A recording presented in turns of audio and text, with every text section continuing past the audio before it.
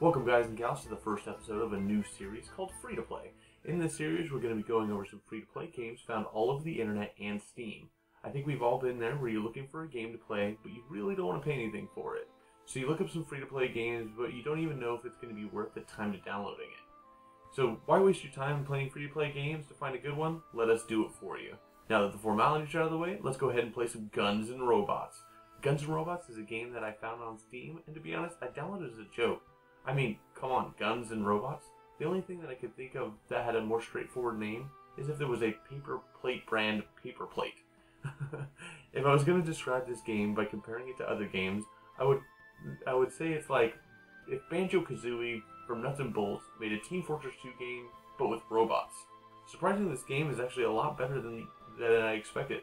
There's a few map types, there's actually a couple of game types like Team Deathmatch and Bomb Squad. You can also change and upgrade the parts of your robots to actually give you a couple of different playstyles. So you can either be a tank where you're slow moving, have a lot of life, but you're heavy hitting. Or you can be kind of like a scout, which is a fast moving, low life robot. You have a high fire rate, but it doesn't do a lot of damage. But that's when I noticed that you can actually sink real money into this game. And that worried me, like a lot. But the good news is that everything that you can buy with real money can be obtained by just playing the game. You don't even have to spend a dime.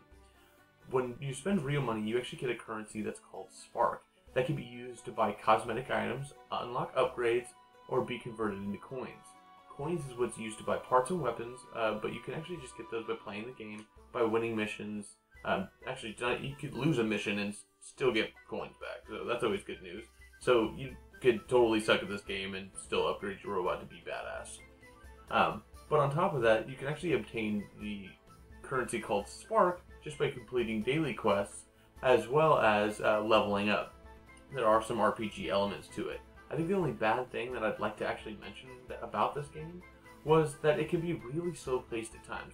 So if you have two tanks that are left fighting each other, the people that have the most health and do the lowest amount of damage, or if you have a scout that keeps running around, prolonging the game, so that's kind of a small gripe at best. But for as good as this game was, I would have to rate it a 5. No, not a 5 out of 10, a 5 as in 5-hour games. I don't think I could see myself playing for this game for more than 5 hours, but it's totally worth the look. Well guys, that about wraps it up for this episode of Free Play. If you enjoyed the video, don't forget to leave a like, and if you'd like to see more, don't forget to subscribe. My name is Richard, and you've been Fully Loaded. See you next time.